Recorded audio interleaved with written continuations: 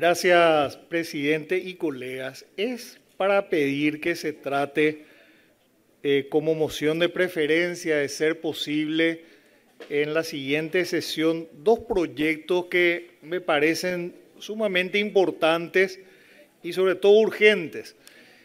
Recordarán los colegas que hubo toda una controversia con relación a la exigencia del IPS de que los pensionados y jubilados tengan que concurrir personalmente cada 2 o 3 meses, no recuerdo cuánto, para demostrar que están vivos.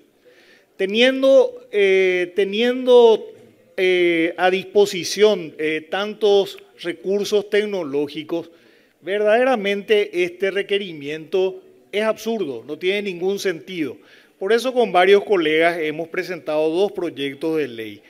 Uno que modifica el artículo 39 de la ley 430 del 73 que establece el derecho al beneficio de jubilaciones y pensiones complementarias a cargo del Instituto de Previsión Social, y otro de simplificación de trámites de verificación de supervivencia de las personas jubiladas y pensionadas. Básicamente estos proyectos lo que hacen es recurrir a recursos tecnológicos con los que ya cuenta el Estado a los efectos de verificar la supervivencia de las personas sin que las personas tengan que realizar trámites sumamente engorrosos. Además, esta es una responsabilidad de cada entidad, no de la persona, demostrar que está viva con toda la molestia que eso significa.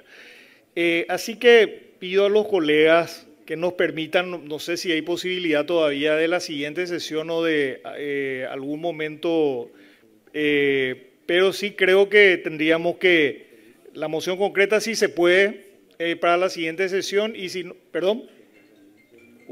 Una moción de preferencia. Moción de preferencia de ser posible para la siguiente sesión.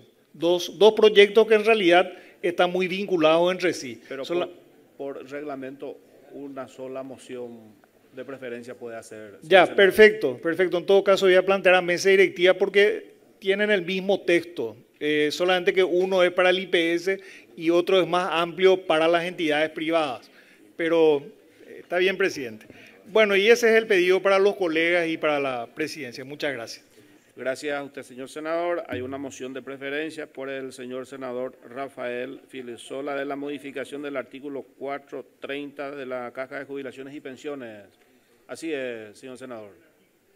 Artículo 439 de la ley del 73. Artículo 39 de la ley 430. Del 73. Sí. A consideración y a votación, señores senadores y senadoras. Suficiente mayoría.